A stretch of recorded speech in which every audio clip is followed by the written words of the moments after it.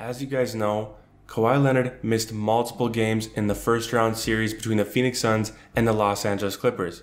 Well, it's just now being reported that in game 1 of that series, Kawhi Leonard suffered a torn meniscus. He was able to play through it in game 2, but decided that he wouldn't be able to suit up in game 3. Stephen A. Smith has been saying that the Clippers should force Kawhi Leonard into retirement, and that didn't go over too well with JJ Redick. Check out this exchange. Steve Ballmer and the Los Angeles Clippers should force Kawhi Leonard to retire. I'm done. He needs to go home. Okay? It's over. I'm not in any way questioning the legitimacy of Kawhi Leonard's injury. A matter of fact, I'm fully embracing it. I've heard very, very alarming stories about his health. You see people talking about he's walking around all limping all the time. He is not a healthy individual. I'm not questioning his heart. I'm not questioning his courage. I'm not questioning any of that. The man's a 2-time champion. He's a 2-time MVP. I said it the other day, and I said it, and I regretted it only because we heard about some stuff that happened with his family, and I didn't know that was in the news and stuff like that. I don't wish that enough. God bless you and your family, and I hope everything ends up well for everybody. But he is the absolute worst superstar you could possibly have on your team. He's barely ever there. And on top of it all, he does nothing to market or promote your franchise. Absolutely, positively nothing. He got $42 million this year. Him and Paul George are making identical dollars to the penny. $42 million in change this year, $45 million in change next year, and then a player option at $48 million. He couldn't go last year at all. Okay? Couldn't go this year when it counted. In the past, he couldn't go when it counted. Arrived in Toronto telling them, don't look for me for more than 65 games. Didn't even give him 60 games. Hasn't given you at least 60 games in the season in at least the last 4 years, okay? And then the playoffs come, and this is the difference between him and a Paul George or various other people. We see them get hurt. We'll watch Kawhi drop 38 one game like he did in game 1 against Phoenix, 31 in game 2, walk off the court, and then the next thing you know, Ty Lue gets in that. He ain't available today. The culminating point, the end result is, to me, it should be the end. And I say that because I called some league officials this morning, and I want to know specifically, what can you do to get rid of Kawhi Leonard and make sure he get his money? He got insurance policy. Yeah, he could make it, and you could carve it out through the years, make sure he gets every penny. Just give him his money and go, because you can't rely on him. You got to move on. If you're the Clippers, you got to move on. There's a lot to unpack there. I mean this in the nicest way possible to both of you, but listening to each of you right now, it's very obvious that you've played 0 high-level basketball, and you do not understand the requirements of doing that. And I do mean that in a nice way. Okay. I'll respond in a second. No, hold on. You bring up Zion. Yes. I talked about this when we talked about Zion. Yeah, you brought up Zion. Trying to play coming off a hamstring injury, a serious hamstring injury. I've had to deal with it multiple times in my career. I popped it grade 3 when I was in college. There's a weeks-long mental hurdle to come back and play, to be able to just do a simple closeout. A sprained ankle is very different than a sprained knee. A sprained knee for someone who has torn a quad tendon and who has torn their ACL is very different than someone playing on a hobbled ankle in the 1970s. It's a terrible analogy. When it comes to Zion, I completely disagree with JJ Redick. He was in warm-ups doing windmill dunks and 360 dunks, and the moment the game started, he said he couldn't play. He said he was physically fine and perfectly healthy, but he didn't feel like Zion. If there is a mental hurdle, then Zion should be focusing all of his energy on that and not doing dunks in warm-ups. And if this was the regular season, there would be no issue. It's the fact that it was in the play-in game and their season was on the line. He could have tried playing for a few minutes, and if he couldn't go, he couldn't go. But instead, it was a big slap in the face to say that you're fully healthy and you do dunks and warm-ups just to end up not playing in the end. And even as someone who had the injury, if he had fully recovered, I don't think JJ Redick would have sat out of that play-in game. I understand the frustration with the load management issue. What we're talking about here and questioning his injury, and you say, I'm not questioning his injury. You just said we saw Paul George get hurt. We didn't see Kawhi get hurt. Let's give the guy some credit. He did it in game 1. He went out there and battled game 2. Guess what? If he could play, he would play. I want to get clarification on this worst superstar. Do you not have any empathy for someone who has came back from 2 major leg injuries? Okay. Do you not? I do. Okay. I'm going to answer your questions. I'm just waiting for you to finish. Okay.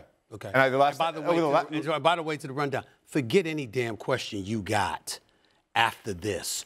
What he just brought up on a multitude of levels, I'm responding to Great. this. I just want to say one other thing real quick. Take your time. I just want to say one other thing real quick to answer the original question. Yes. Because I knew you were going to go off the rails here. Okay. And obviously I knew you would go off the rails here too.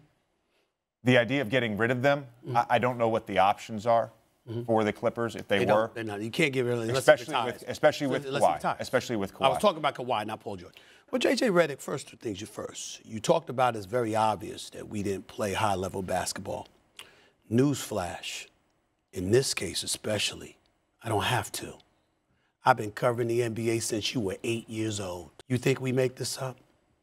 You think we don't speak to owners, coaches, teammates, contemporaries, people who are in the league who do know what you know?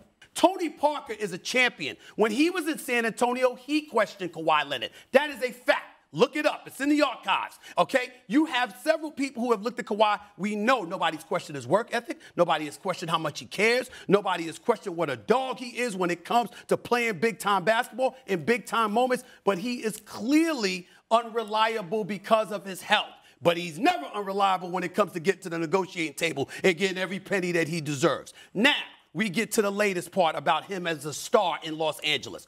You know how many Clipper fans that I know? That every single game they complain about Kawhi Leonard not being available. It's the fact that he's not available. You bring up this idea of like trading information, and I'm very curious because you actually didn't provide any information about Kawhi other than Tony Parker saying years ago that Kawhi wasn't great in San Antonio. Hold on a second. Yeah, I do. Because when I talk to people for the Clippers, they talk about how hard he works, how much he puts into it. Yeah. I'm not saying that takeaways from literally the guys first year with him. I can't believe this guy's workouts. Let me tell you the difference between me and those members for the Clippers organization. They do say that. You're absolutely right. But they also say what I say. They just don't say it the way that I say it. Dan, we just wish it was better. You know, there's nothing we could do. So because of that, I'm saying if you know you're not going to be available. I mean, and I'm not saying he knows, like definitively knows, but his health has been so bad. According to what they have said, it has been so bad. You'd have had people looking at him and wondering, damn, how long does he have? His health has debilitated to such a degree, you cannot rely on him. So just move on. When you are making $43 million a year, and you're the why best, is that so important? Because it is. Why? Because why? Because it is. Because there's a responsibility. You sat up there's a responsibility when you make that kind of money. You sat up here last week, right? And you said you would take Kawhi over Kevin Durant. Okay, I love him. Hold on. So, but I don't trust. If someone is willing to pay him that money, right, because of who he is when he's on the court, right? Why is that important in your argument to bring up the money issue? Well, do you think Steve Ballmer is happy right now with no Kawhi one's Leonard happy. $43 million? And one other thing he's the one that wrote the check. Yeah, here again, I agree with JJ's overall points. I don't think Kawhi Leonard should retire. He's too young and too good to give up just yet. But of course the money matters. Are we really going to pretend like it doesn't? Kawhi Leonard making that much money and not playing hurts the Clippers more than any other player on that roster. It's common sense. He's strangleholding their ability to get quality players to help win in the regular season and in the playoffs by not showing up to work. The load management hurts his team, and if he's going to continue doing so, he should take less money. It's common sense. You have a responsibility when you make that much money. You can't just play 50 games and then miss the playoffs and expect to continue getting paid $40-something million a year. Are the Clippers just supposed to keep giving him max contracts and then have him not play basketball? They're paying for his service. He needs to provide it. I understand that JJ Redick is pro player, and some people are going too far with the Kawhi Leonard thing. Mad Dog is pointing out things that happened in the 1980s and saying that guys played with concussions and broken bones. No one is expecting players to do that anymore. But it's not too much to ask for a max contract player to play more basketball games. It's just not. If he's not going to play more games to help them get a higher seed, or he's not going to play in the playoffs, then he should take less money. His next contract should be significantly less than the one he's currently on. Because if you're not going to be on the court, you shouldn't get paid like you are. He wants to be known. He wants to be in L.A. But, Doug, do you think retiring's a bit extreme? Yes, I do. But here's what I disagree with you guys totally on. When you're this kind of player and you're the leader of that team, you got to go out there and get. Kevin McHale played the postseason with a stress fracture in his foot. He was limped around the whole postseason in '88. Look it up. Kareem played with a patch on his eye. Look it up. West in his 16. You can laugh all you want about the history of the sport. His logo is he's the logo.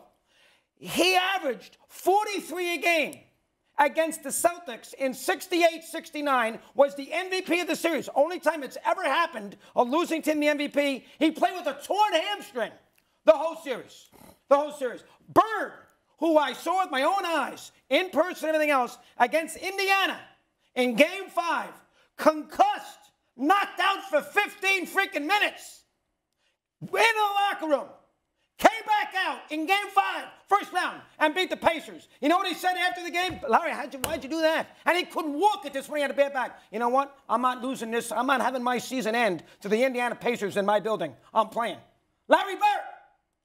Now, if Kawhi wants to be on that level, you got to give it a shot in these last couple games. And he did. Kudos to everybody you just listed that play through injuries. There's plenty of guys that play through injuries every day, and it never gets talked about because they don't publicize it. Yeah. The only thing that I would say to you, JJ, and I agree with you, not doggy on that point, but the only thing I would say to you is this. When you get upset with commentary like that, remember, there's a whole bunch of your contemporaries. There's a whole bunch of people that played in the league that shared that thinking. So there you have it. It's a bit of a longer segment, and I tried to include as much as possible. I think the point stands that Kawhi Leonard should not retire, and he should continue playing out his contract and trying to get healthy for the next season. But that doesn't change the fact that Mad Dog and Stephen A. had some good points in that discussion. No matter how JJ Redick puts it, there are players that feel exactly the same way as those two. Up until recently, it was unheard of that a player goes out to warm-ups throwing down dunks and then doesn't play in the game. And it's not just players from the 1970s like JJ Redick is saying. Kobe Bryant, Tim Duncan, Kevin Garnett, all these guys played through injuries. The reality is, there's a mental hurdle for all of those guys. But it's about persevering and playing through it. If Zion Williamson tells you himself that he's fully healthy and able to play, and he's in warm-ups doing 360 dunks, why should we give an excuse for him not to play? Why can't we hold these millionaire athletes accountable? Because the money does matter too. These guys are getting paid an insane amount of money to play a sport that they love. All we want is for them to be on the court when the games matter. Because when they actually do get hurt, then we miss out on it. So when they're fully healthy, they should play the game of basketball. This isn't Stephen A. and Mad Dog being haters. Old players feel exactly the same way. They earned their money. They were out there every night when they were healthy. They're not resting games. This whole idea of load management has gotten completely out of control. The San Antonio Spurs would rest their stars for meaningless games when their playoff seed was already secure and they had older players. Now, younger stars are resting games that will decide their entire season. We're not asking players to play on a broken foot or a torn Achilles. We're just making this point because old players did that, and all we're asking is the players that are healthy to play basketball. You guys saw the ratings of the All-Star game. The NBA is in a bad place if these stars continue to rest in the most meaningful games or even exhibition ones like the All-Star game. The players just don't care anymore, and the fans are noticing. The league's ratings are going down, whether we want to admit it or not, and this is a big reason for it.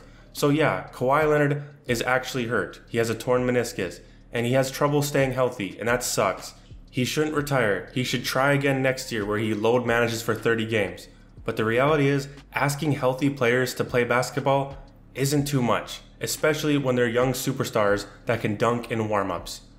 That's all I have for this video. Let me know in the comments what you guys think of the heated exchange between JJ Redick, Mad Dog, and Stephen A. Smith. Leave a like if you enjoyed this video, and subscribe for more NBA content just like this, and I will see you in the next upload.